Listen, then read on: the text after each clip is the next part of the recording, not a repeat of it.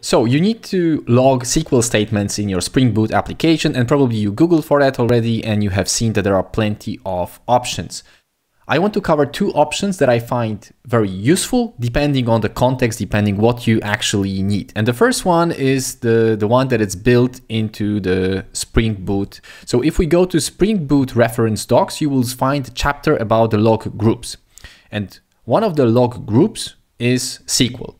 Log groups work in a way that they just apply some logging configuration on multiple loggers at once. So in this case, whenever we change the log level on the log group SQL, it will turn on logging for org.springframework.jdbc.core or the org hibernate SQL or the one for Juke. So it means that no matter if you're using JDBC template, if you're using Hibernate, or if you're using Juke, this solution will work. I'm working now on the Spring Pet Clinic application. So basically, whenever I refresh this page that lists vets, there is some SQL statement executed in the background. But of course, if I go to the console, I will not really see anything yet because I didn't do anything in the configuration. So if I go to application properties now, or application YAML, depending on what flavor do you use, and I will just add here logging.level.sql, and I will turn it into debug, and I will restart the application, I will see the basic logging statements in my logs. But these logging statements will not be perfect, and you will see in a second why.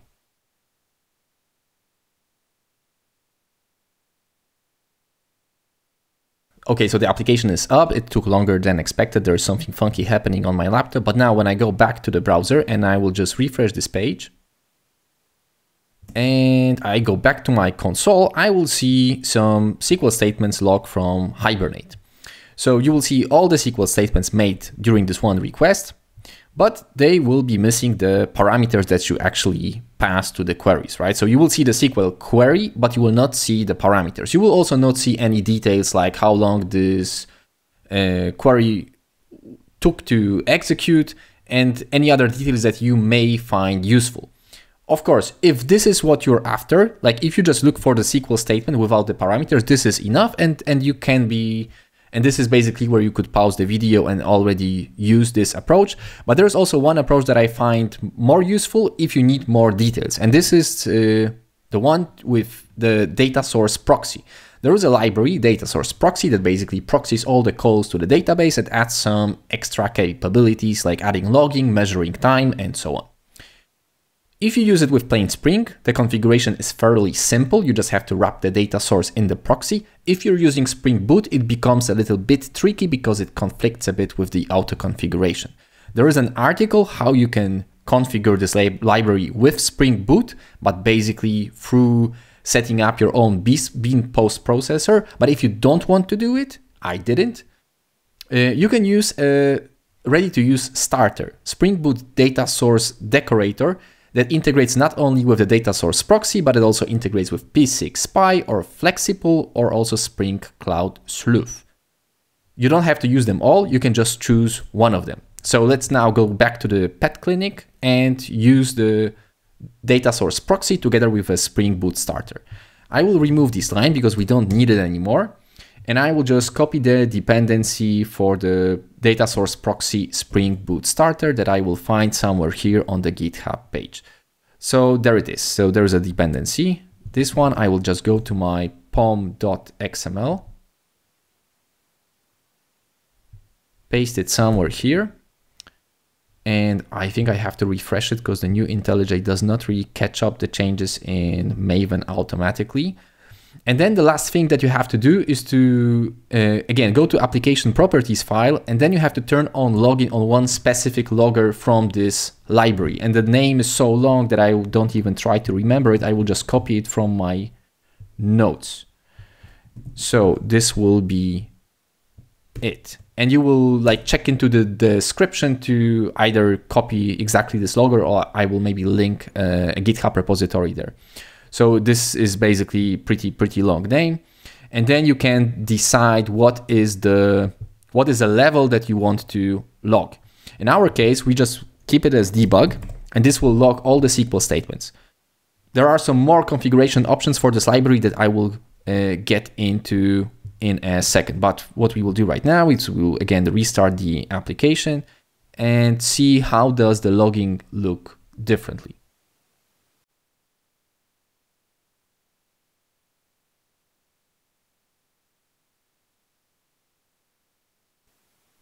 Okay, I will go back now to my pet clinic, refresh this page, and let's go and see in the logs.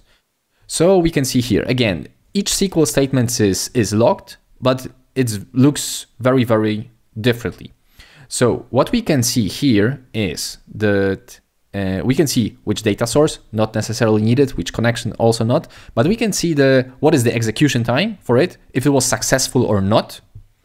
And we also, in addition to the SQL query itself, we can see the list of parameters. So if there would be more parameters, you would of course see more of them here.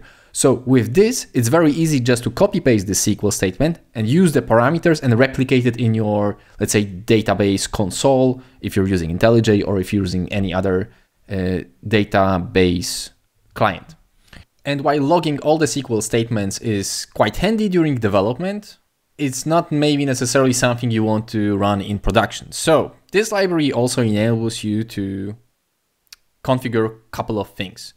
If we scroll down in this Spring Boot data source decorator page a little bit down, we will see the properties that we can put to the Datasource Proxy configuration. And the one thing is that you can, of course, just disable logging completely on let's say for certain Spring profiles. That means that this Datasource Proxy will not cause any performance degradation.